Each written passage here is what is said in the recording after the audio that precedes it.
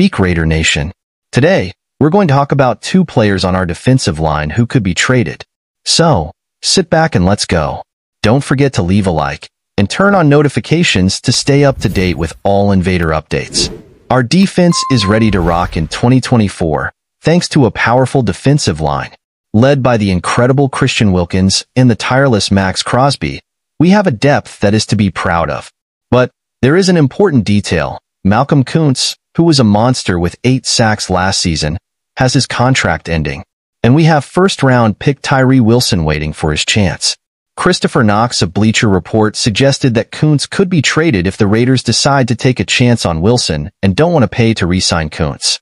Knox said, "Without an extension or the franchise tag, there is a chance we will lose Kuntz in 2025 free agency.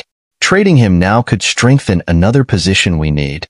Wilson had a good rookie season with 3.5 sacks and 11 quarterback pressures, even though he only played 44% of the snaps. So maybe it's his time to shine. In addition to Kuntz, Knox suggested that Adam Butler could also be traded. Butler, who averages 3.5 sacks per season, could be a valuable piece for teams needing interior pressure. But calm down. Is it worth trading these guys now? Kuntz could still be a key player, and Wilson hasn't shown everything yet.